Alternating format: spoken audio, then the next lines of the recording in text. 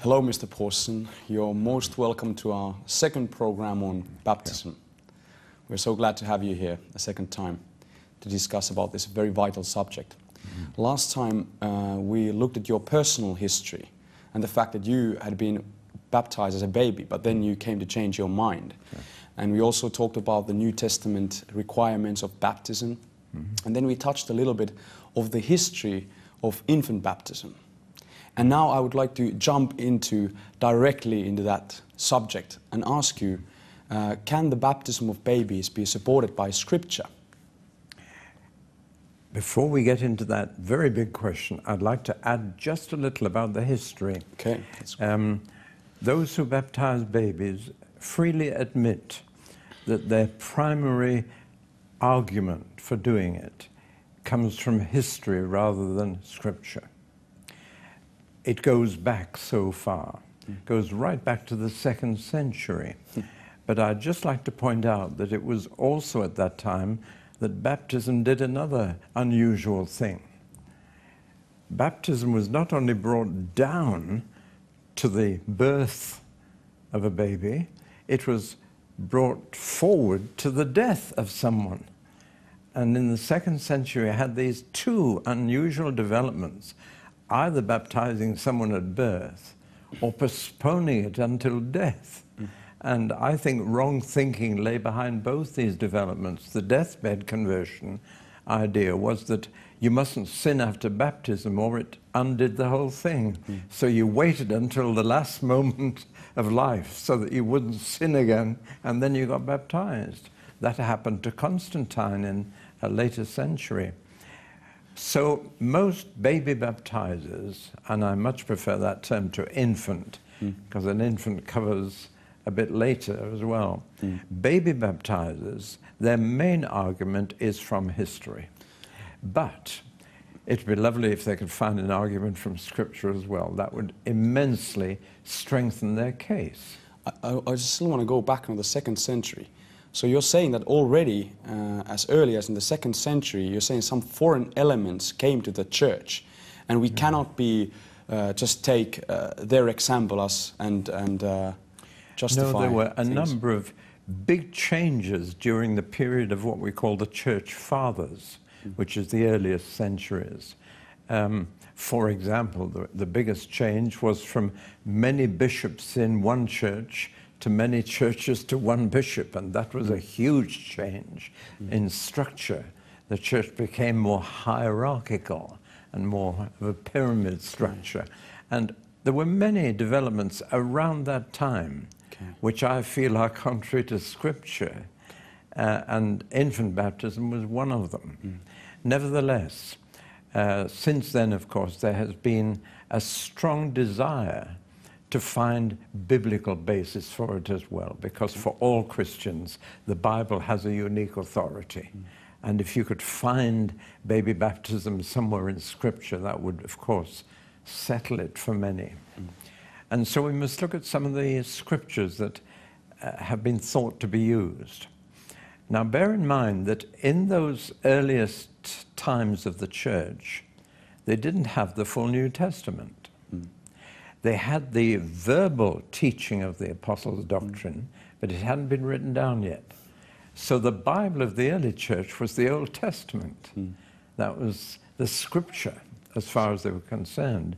And of course, whenever the New Testament apostles say according to Scripture, they're referring to the Old Testament. And in the Old Testament, the covenants that God made were with a whole nation, a whole people, including the children, including the babies, because his covenants were made with Israel, not with Israelis, but with Israel. They were not made with individual Jews, but with the whole nation, which included babies. And so the covenant promises that God made in the Old Testament included babies, and that's true. And so the first argument from Scripture that was used to justify baby baptism was, in the Old Covenant they circumcised babies, in the New Covenant we baptize babies. And that there is an exact parallel between circumcision in the Old and baptism in the new. And that argument is still used, especially since there is one verse in the New Testament that uses the word circumcise and the word baptize together. Colossians 2, verse 11. That's right. And on that one verse alone, people have said, there you see, baptism and circumcision are the same thing, or much the same. One is the equivalent of the other, or the word usually used is parallel. But in fact, when you read that verse carefully, it's just the opposite. How come? Paul is saying it is not circumcision of the flesh. That it's a circumcision inside, not outside the body. It's a circumcision of the heart that takes away the old flesh or the old nature. That's the circumcision in Christ. That's what he's talking about. And amazingly, even in the Old Testament, the prophets said, you've got circumcision of the body, but you need circumcision of the heart. You need something cut out of your heart. And so even the Old Testament talked about a different kind of circumcision. And Colossians 2:11 talks about baptism in the context of that different kind of circumcision that is inward, not outward. So that verse does not support a parallel. But one other point I need to make on that one is that the biggest controversy in the New Testament was over circumcision. Whether Gentile believers who were not Jews coming to believe in a Jewish Messiah should be circumcised. And Paul fought tooth and nail against the idea that Gentile Christians needed to be circumcised. And the reason he taught it was this. He said, if you submit to that, you are coming under and putting yourself under all the laws of Moses. You'll have to keep the lot. If you become a Jew, you've got to keep the Jewish laws. And so he fought for our freedom from circumcision. Right. And in the whole controversy, which was the subject of the first Jerusalem Council in Acts 15, and the subject of the whole of Paul's letter of Galatians, in the whole argument, no one thought of saying, we don't need circumcision because we have baptism. Nobody thought of making a parallel between the two, which would have settled all the argument, which to me shows that they never thought of circumcision and baptism in the same light at all. Now that was the argument for baby baptism from the Old Testament. But there have been many attempts in the New Testament to find justification. Now, all baby baptizers admit freely that there is no specific mention of baby baptism in the New Testament. There is no verse that says this person and their baby were baptized. Nor is there a single command in the New Testament that specifically says, baptize your babies. Now that's freely admitted. But it's what we call an argument from silence, which means to argue from what the Bible doesn't say rather than what the Bible does say. And an argument from silence cuts both ways. It doesn't say baptize babies, but that doesn't imply that you don't do it. It doesn't say a baby was baptized, so how do you know a baby wasn't? You see, an argument from silence is a very tricky thing, and you're better not to use it, actually. So I don't use it. I argue from what the Bible does say. And so there are a number of ways in which baby baptizers quote certain New Testament scriptures. And they are these. One is what Jesus said about children and what he did with children. Suffer the little children to come to me. And he took them in his arms and blessed them. And unless you become as a little child, you can't enter the kingdom of God. I want to point out that child is not baby. He didn't say, unless you become like a little baby, you can't enter the kingdom, except you become a child. And that's a big difference. A child is conscious. A child can make decisions. A child can do things. And when it says they brought children to Jesus and the disciples said, no, no, he hasn't time for children. And Jesus said, just a minute, let the children come. It doesn't say mothers carried babies. It says fathers brought children. Everybody thinks it was mothers who brought them, but it wasn't. Right. It says fathers. It's masculine. And these fathers brought children to Jesus for him to bless them. And Jesus blessed them. And Jesus can bless children. And I asked him to bless my children. What he didn't do was baptize them. And he didn't say to the disciples, baptize them, for if such is the kingdom of God. He blessed them, didn't baptize them. And they were children, not babies. So to use those scriptures to support baby baptism is really going beyond what they say. But probably the most... Sorry, I'm so I was just about to say that what about when the Bible talks about in the Acts, especially households being baptized, and I understand they were quite large those days. Weren't there any babies that were baptized? And it says that, you know, the household was baptized. That's right. Well, there are two things to be said about that. There were 5 households that were baptized. I've baptized households. Really? The word household does not mean family. Okay. It's a different word. It's a much bigger word than our family. We think of a family as father, mother, 2 children, a dog, and the common cold. That's what we think of as a family. Right. We have a very small notion of family anyway. But household includes servants, slaves. It means literally everybody living under one roof. And when we fill in forms for the population census in Britain, the word household is used. They want to know everybody in the household, which doesn't mean necessarily relatives. It could be friends living or a lodger living. And in those days, of course, it included slaves. Now, that's the first thing. It doesn't say families were baptized. It says households were. Yes. Secondly, when you study it carefully, you find that certain other things are said about the household, as well as the fact that they were all baptized. Okay. For example, with the Philippian jailer in Acts 16, that's one example. Read that carefully.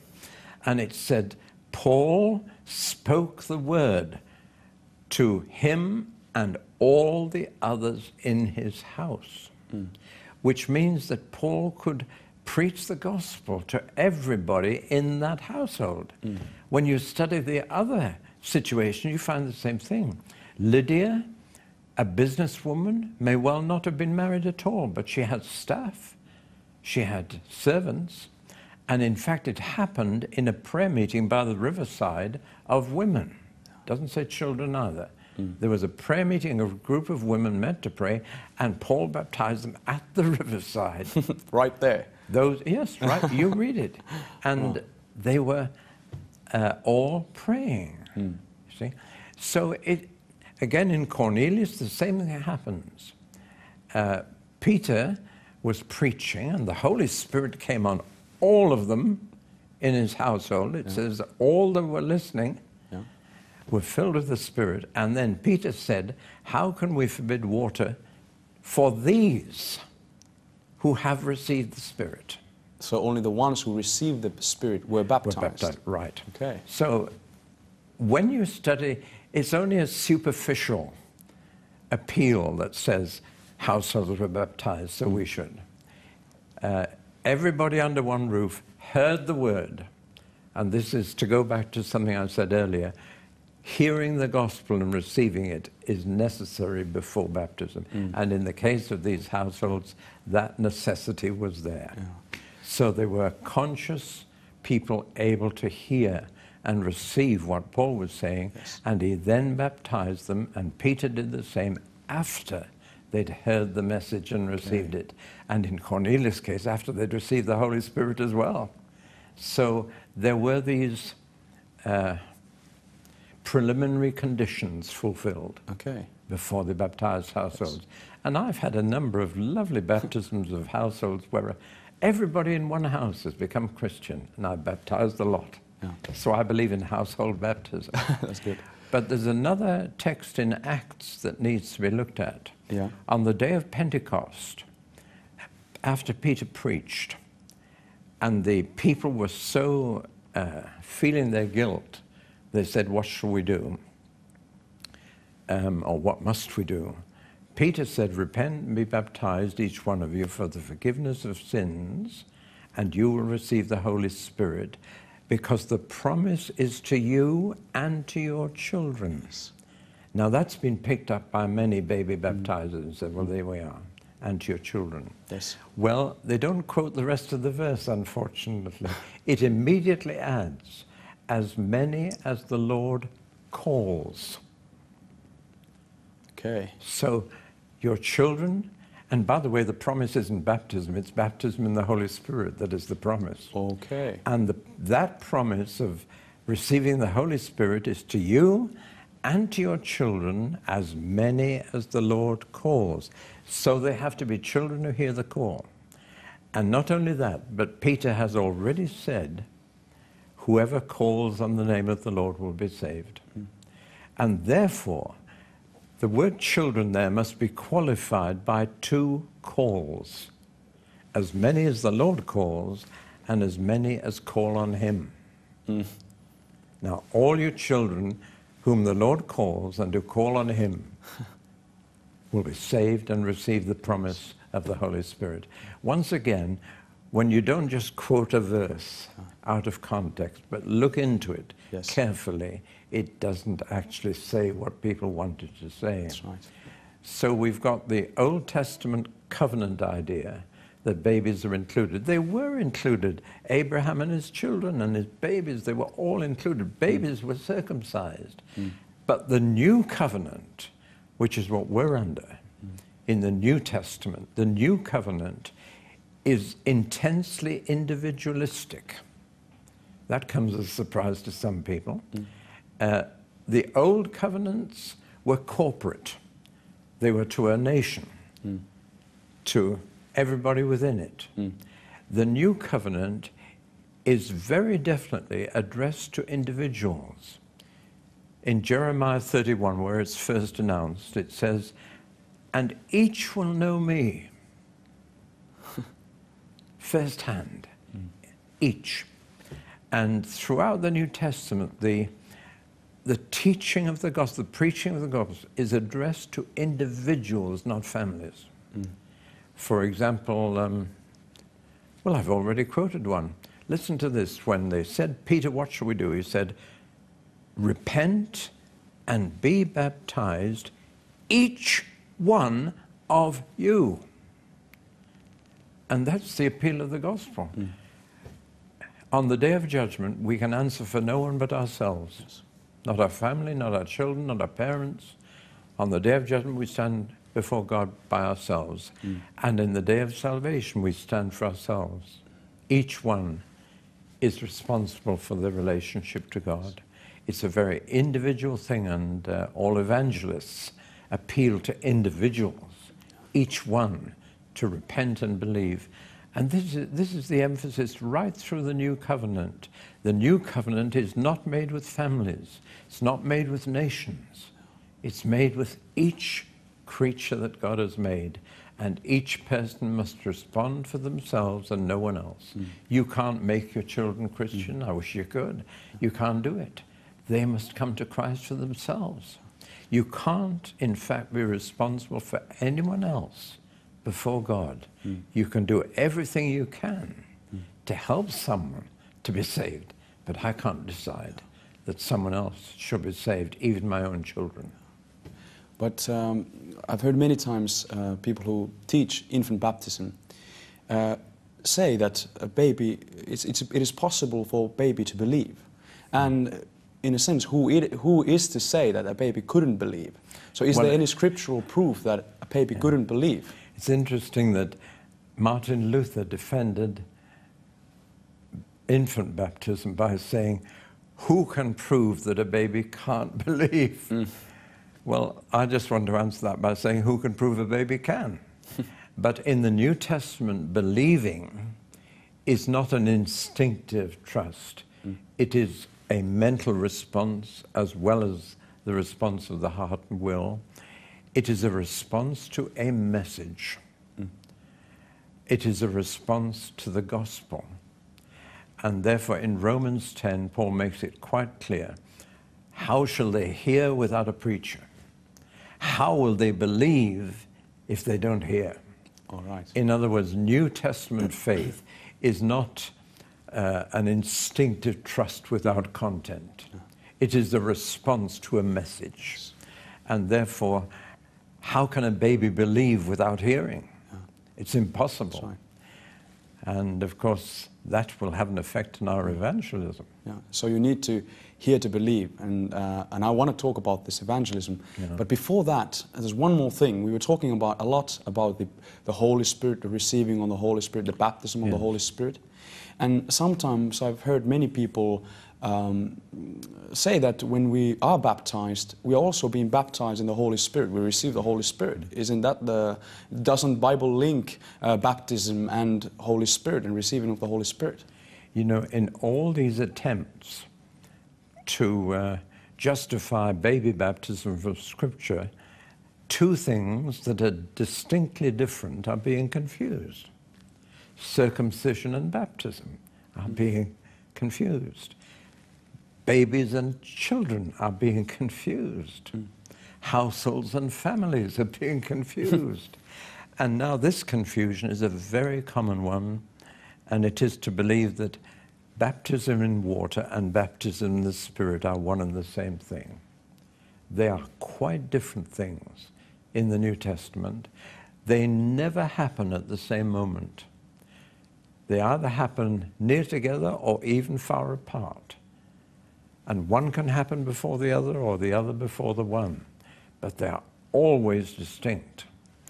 It was for Jesus himself. He went down into the Jordan and was baptized in water. And then it says he came up out of the water and prayed. And the Holy Spirit came like a dove on him. And in every other case, baptism in water and baptism in the Holy Spirit are quite distinct things. They may happen quite close together, one after the other or one before the other, or they may happen months apart. In Acts 8, the people of Samaria repented, believed, were baptized in water, and rejoiced, and the whole city was full of joy. A modern evangelist would be thrilled to bits and say, my work is finished. They didn't in those days. The apostles came rushing down from Jerusalem because none of them had received the Holy Spirit. There was quite a gap between. Same thing happened in Ephesus in Acts 19. They'd been baptized in water, though Paul found they'd only been baptized in John's water, as it were, and not in the name of Jesus. So he then baptized them in the name of Jesus.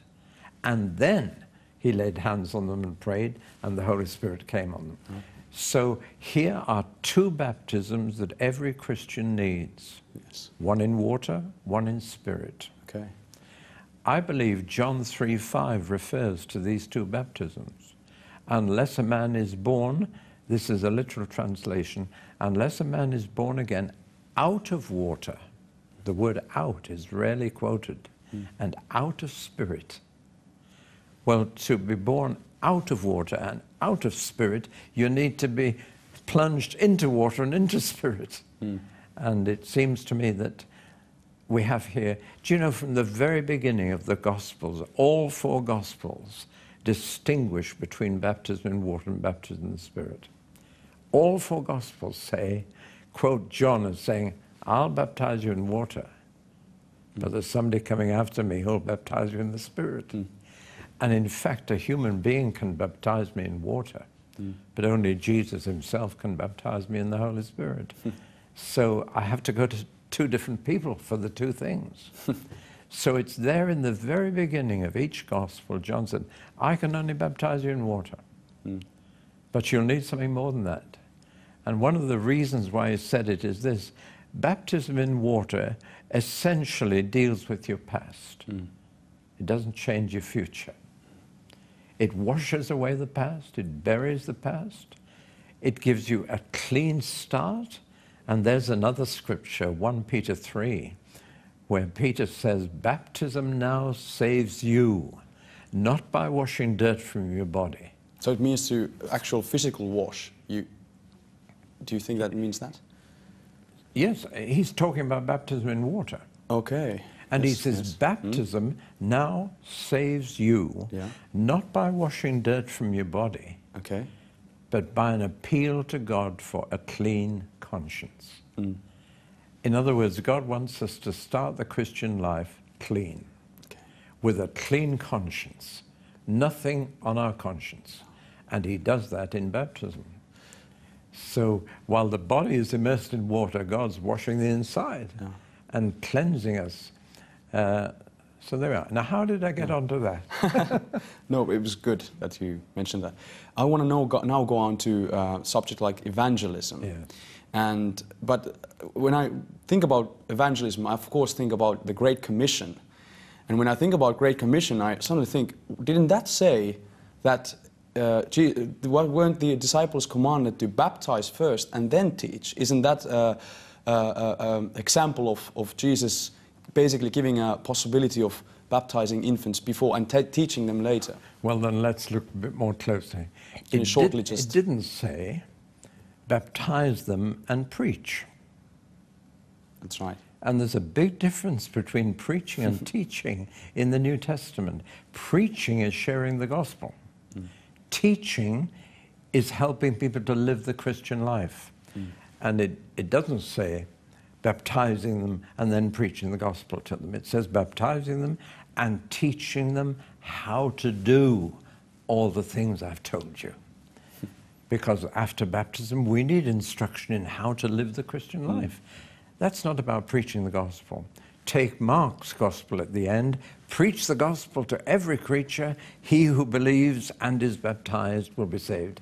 That's the order. The preaching comes before baptism. The teaching comes after. Right. And teaching is not preaching. But yes, now how did we get onto that? Well, evangelism. It's evangelism. So right, well, let's talk about that. What are the effects of this teaching of yours and also the infant baptism? What are the effects of all this in evangelism?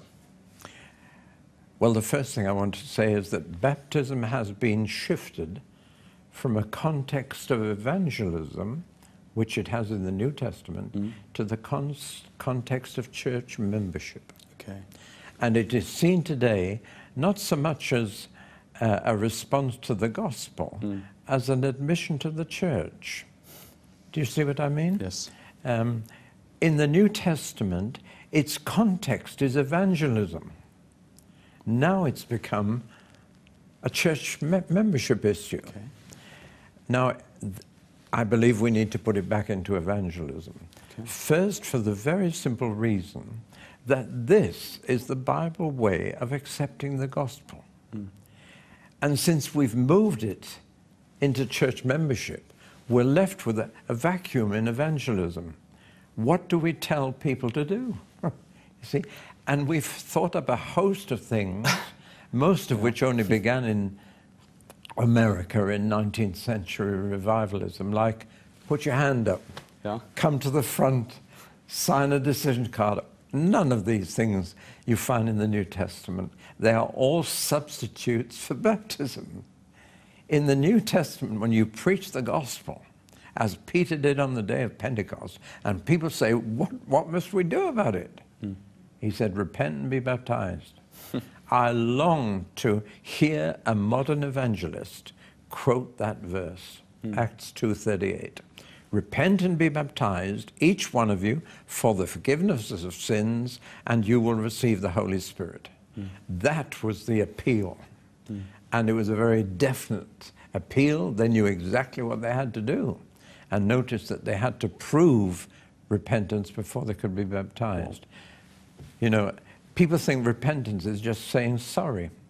You know, the sinner's prayer, Lord, I'm sorry for all my sins. That's not repentance. Nothing like repentance. And repentance, here's a verse that I've never heard anyone preach on. It's a verse that begins, I was not disobedient to the heavenly vision. Now, I'm sure you've heard that verse. Yes.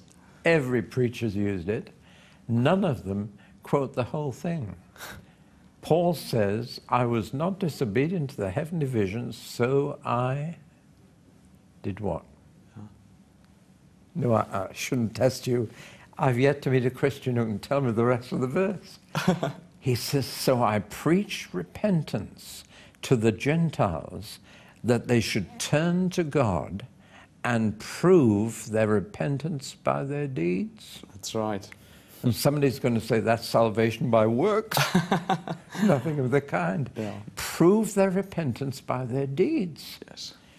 In other words, I tell people, I don't baptize someone now on profession of faith, but on proof of repentance. And this is a shock to many people. They've never had to prove their repentance by their deeds. But you see, an evangelism that said that would be totally different. But that verse, Acts 2, 38 and 39, I have never heard an evangelist use. Never. And yet that's what the apostles said. Yeah. We call it the Peter package. And a few evangelists, I do know actually, are now using the Peter package. Yeah. And are saying, repent and be baptized, every one of you, for the forgiveness of sins. Yeah. That is the biblical way of responding to the gospel when you hear it. Okay. And we think up so many other different ways because we've moved baptism to church membership, out of evangelism. But we should follow Jesus' orders. He said, go and make disciples of all nations, baptizing them, and then teaching them how to do all that I've told you. Yes. See? But there's another way in which it's affecting evangelism. Yes. When you're trying to evangelize in a nation that has had a state church in which everybody's been baptized as babies, you really are up against something. Because you're up against the feeling, oh, but I was baptized as a baby. I'm all right. I'm a Christian. I'm going to heaven. I'm part of the church. How dare you come and tell me I'm a sinner and need salvation? There is an inbuilt immunization against the gospel. And it really is difficult. Yes. It's easier in a completely pagan situation because they know they're not Christians. They know they're sinners. They know they're bad. Yeah. So it does make evangelism very, very difficult. And indeed, it makes it a bit of a contradiction. You're telling people, well, that they're not what they thought they were. You're saying you're not Christians yet. Yes. So accept Christ. Yes. But I am a Christian. I've been baptized.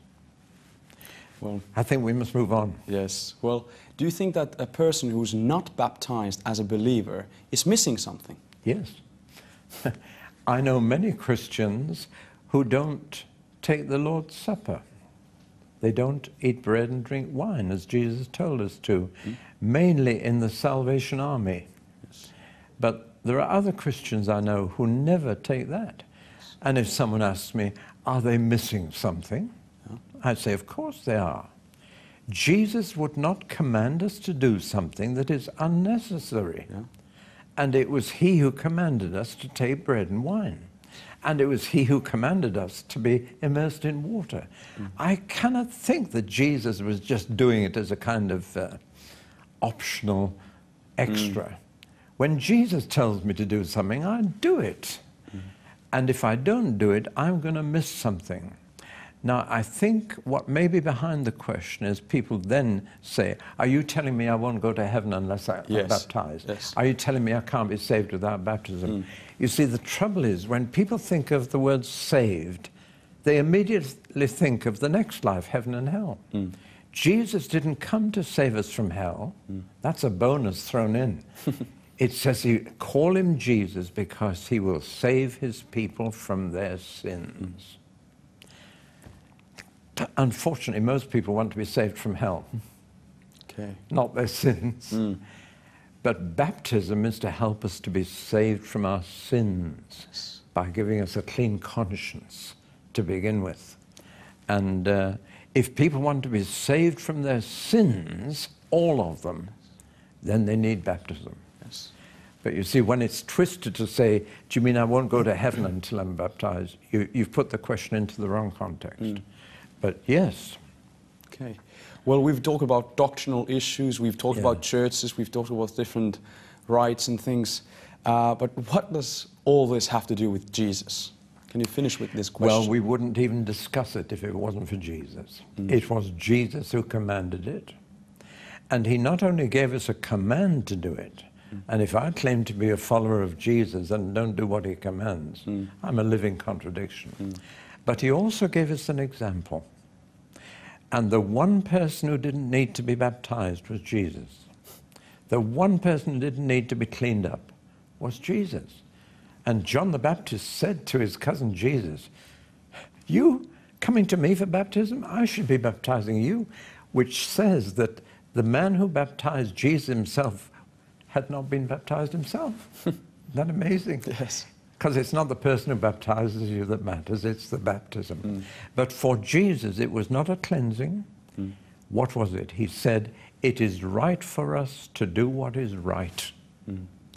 And therefore he gave us an example. And if anybody who claims to follow Jesus says, I don't need it, I just don't know how they can say that.